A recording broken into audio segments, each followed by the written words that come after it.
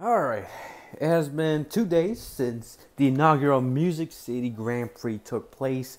First of all, I would like to apologize for not getting this out sooner. I had work yesterday. I was called in from work yesterday, and I didn't do it today because I was lazy, to be honest. So yeah, thankfully, I'm doing this right now. So I do apologize for the long wait, but thankfully, it is here, and it's been 2 days since that race took place, and at least it gave me time to sink in to what happened to that race. Anyway, what is going on, E Nation fans? This is Ian Perez 40 here. Welcome back to another episode of Racing Topics with Ian Perez. This is the 55th episode, and today we are going to be talking about, of course, the IndyCar race at the streets of Nashville. And boy, oh boy, where do I begin with this race? Let's just say, where do I begin? So when this race was announced last year, at first, I had a mix of emotions. Okay, cool, they're racing out streets of Nashville, but my other emotion, I was like, but wait, that means we're gonna have less Rovals again. Why can't we just race at Nashville Super Speedway? And why more street courses? Now, I have mixed opinions about it, but regardless, I was still looking forward to it. And honestly, of course, the fan favorite of the circuit was, of course, the bridge. Formula One almost raced at a bridge back in 2008, somewhere around in Australia.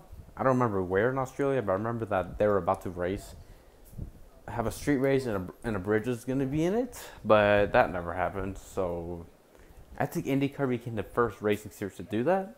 I could be wrong, but anyway, let's talk about this past weekend.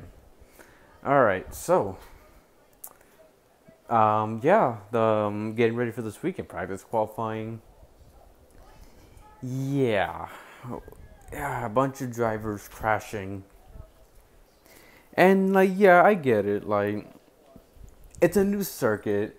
Everyone's gonna learn about the streets of Nashville, and did anyone else get Baltimore vibes throughout the entire weekend, or is it just me? Anyway, honestly, the circuit, it looked like a mix of mainly Toronto and Baltimore. I also said to myself that it kind of looked like St. Pete. Not sure why, but I was like, oh, this is like if St. Petersburg, Toronto, and Baltimore had a baby, and then boom, here we go, Nashville Grand Prix. And Colton Herta was unstoppable throughout the weekend in practice. And I think somebody else was fast in practice. I think it was Dixon. I know Herta won one of the practices, and then Colton Herta won the pole alongside with Alexander Rossi. Normally, I would not really do picks because, number one, I suck at it, and number two, I just don't do picks, really.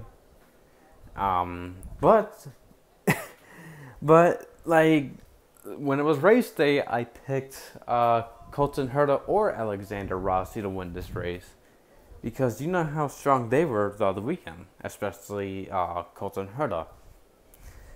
But coming into the race, at first I was nervous because I was thinking about safety, I was a bit nervous about coming into this race because how the race is gonna be. I just hope everyone's okay and all that, nobody gets hurt from it. But then later on, I was excited because, of course, it's the first race. The marketing at Nashville, Tennessee, and all that, it's amazing. The atmosphere was exciting. I was hoping it was going to be a good race. I remember, some people saying, oh, it's going to be a wreck fest. I didn't know what to think of it. I didn't know what to look forward to. Of course, it was going to be probably a bit of a mess. But yeah, just wait on that. All right, so and then 27 cars were at the race. It's amazing that we have that much cars at an IndyCar race outside of the Indy 500. Last time we had that much cars was like 28 cars, I think. No, I mean, besides Las Vegas, 34 cars. We do not talk about that. Like, besides having like more than 26 sorry. Like, the last time we had like more than 26 cars at an IndyCar race outside the Indy 500, and besides Las Vegas was, I think, Kentucky 2011 when we had 28 cars. I know, like, the early parts of DW12 we had like 26 cars and all that. But 27, man, I think the field will be even bigger than next year. Looking forward to it. So anyway, we had a clean, good start. And then Colton Herta not Colton Herta, god damn it. Dalton Kellett made some contact with somebody, and he stalled, the caution was out. Like, we had a clean start and that happened. And then like why do we keep saying Colton Herta? When the Dalton Kellett thing happened, I was like, oh shit, we're gonna have a caution fest. And rightfully so, in the first 20 laps. Sebastian Bourdais, Marcus Ericsson in the air, and then I think Ed Jones took out Scott McLaughlin, and then the parking lot happened. You know what I mean, the parking lot, the restart crash with VK Pagano, Jimmy Johnson, Cody Ware, like Takuma Sato, a bunch of drivers were involved in that crash. And then Jimmy got disqualified in DNF because they thought they were making repairs on the red flag. From what I heard, they were just looking into the damage and all that, and I think Jimmy was gonna help out, but I don't know why they were penalized for that. Also, I'm sorry, this is a terrible video. So yeah, the first 20 laps was shit, and they got shittier from here on out. More cautions. And then, speaking of which, can we talk about Will Power? I know he's my all-time favorite driver. He's the GOAT. But on Sunday, oh my god, dude. Like, if Penske's day was not good at Watkins Glen, my god. It was assault to the wound to the IndyCar race. And yeah, Will Power was just taking out his teammates. Took out Simon Pagenaud, caused the parking lot again. Like, that's just like Road America Race 2 when Power was causing crashes.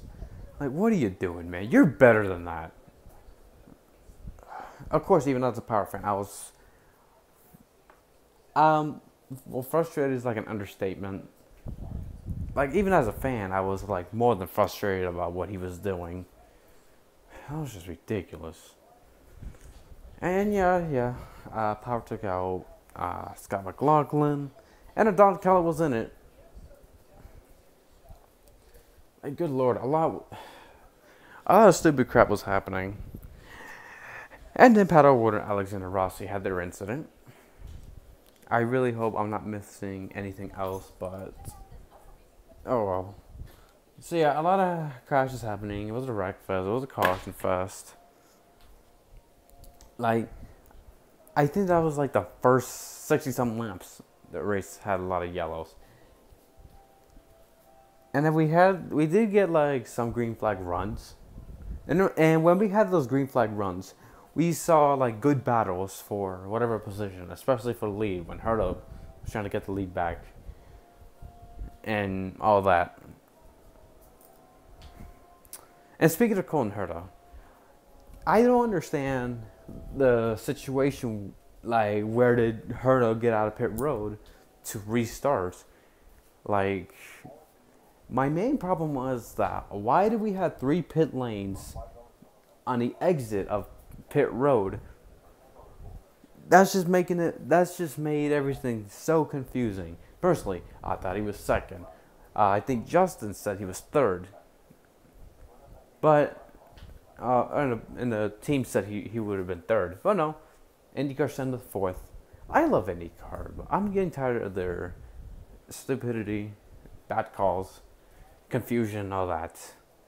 It's ridiculous that we have 3 lanes outside of pit road. Like, what the hell? Stick with 1 lane. Like, pick a lane where Herta could restart and stick to it. Why do we have 3 lanes to begin with? Where did that come from? I don't remember seeing an IndyCar with 3 lanes outside of pit road. Like, when you get out of pit road. I don't understand. So, that just made everything look bad. So, yeah. What's a Music City Grand Prix without some controversy? So, there we go. Woo! Woohoo, right? And then, like, for the remainder of the race... Oh, yeah, also Cody was spun. Like, I know Cody's not the best driver, let's just say. But he was at 7th in the top 10. That was something else. Say what you want about Cody Ware, but at least Cody was in the top 10 at an IndyCar race. I don't even think Jimmy Johnson had a chance to be in the top 10 any of the IndyCar races this year. And then remember what I said about the battle between Marcus Ericsson and Colton Herta for lead on closing laps? Yeah, of course, that was exciting.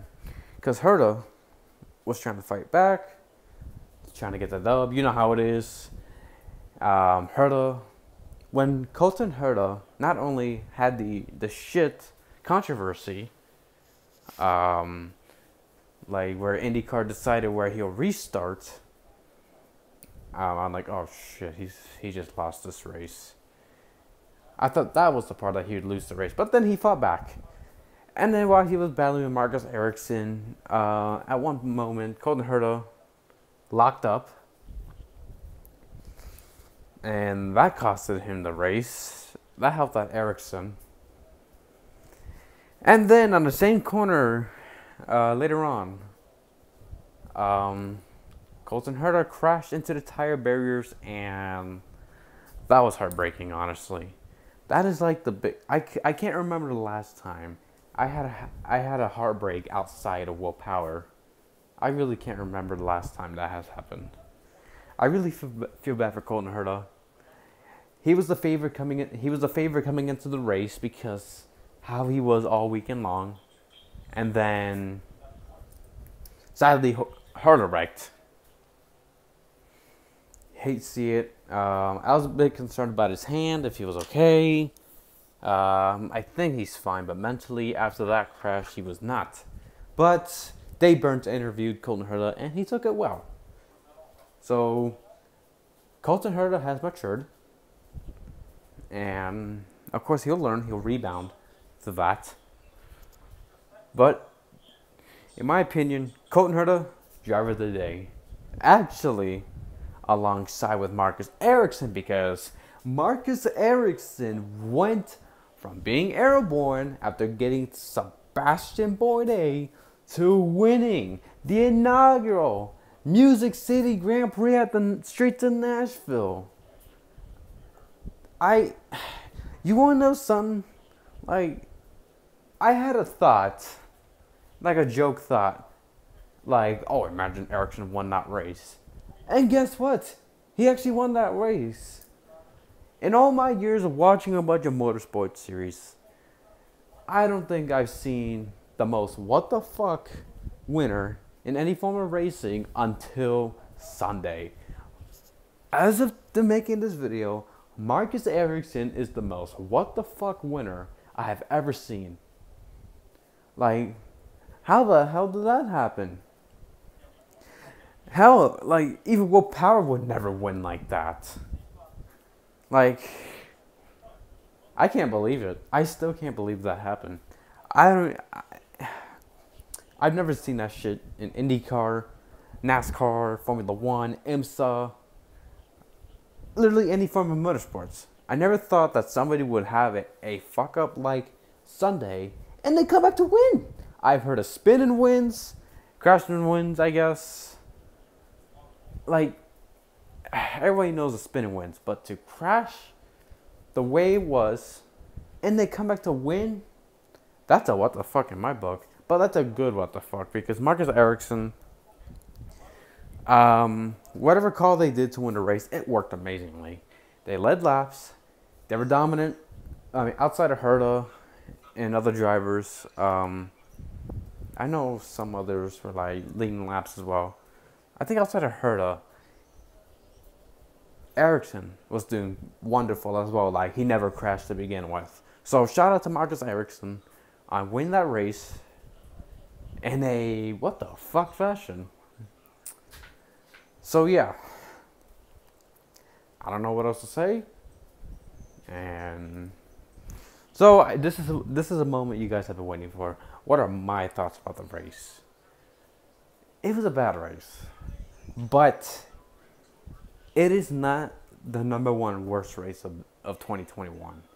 Here's the reason. Besides those stupid cautions, we had green flag runs. When we had those green flag runs, we've seen battles for whatever positions, like I mentioned earlier, and that saved it from being the worst race of 2021. But it is one of the worst IndyCar races in history. Embarrassing. I don't even think Baltimore was that much of a joke. So, were there any positives from that Fustercluck of a race? Number one, the ratings. I think the viewership was 1.212 million views. So, another amazing viewership from Sunday's race. That's a plus.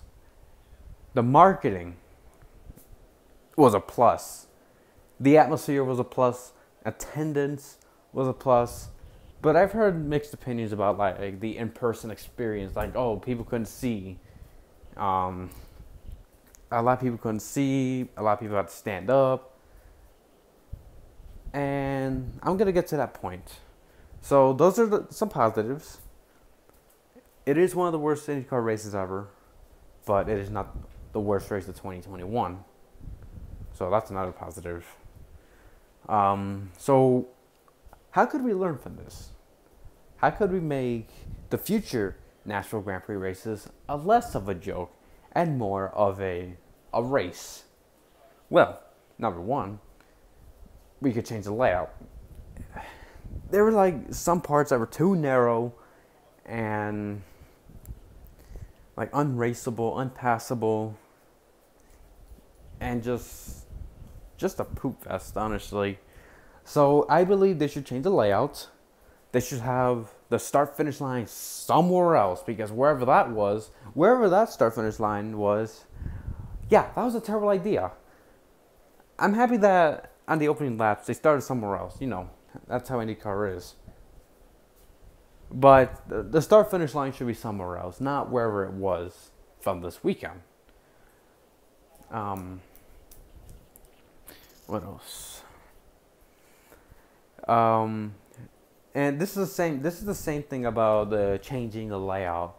If they ever do change the layout, make sure it's a better view for the fans so they can see like the racing. Again, I've heard some fans couldn't see because like the trees were in the way and all that, whatever reason, and some had to stand up for it. So yeah, change the layout, move the start finish line somewhere else. Remember, this race is on a 3-year contract. This is their first year, so they have 2 years left to figure this out. How they can learn from this race and hopefully improve it for the better for next year and the year after that in 2023. So hopefully like the future races are better. But Sunday, oh my god, it was a frustrating race despite having some green flag runs. And yes, I did say it was not the worst race of 2021. It wasn't good either.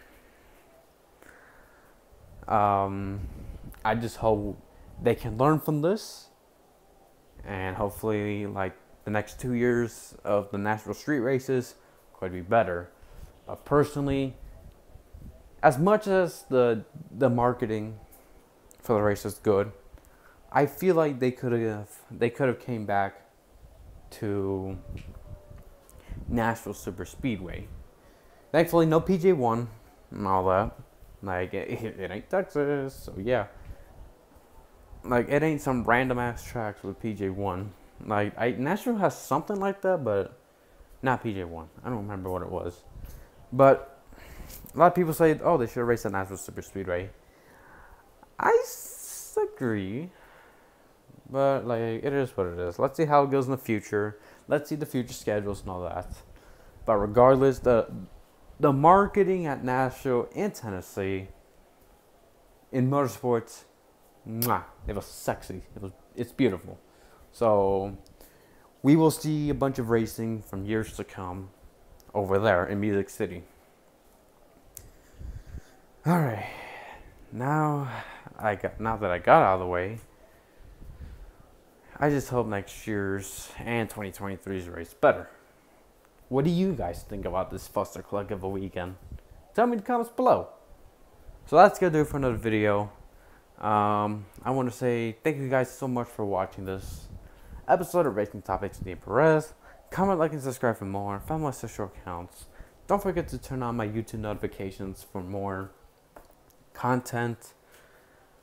Thank you guys so much for supporting Ian Nation. This is Ian Perez 48 signing off, and I hope to God, I really hope What Power wins a race before this year ends. Goodbye, everybody.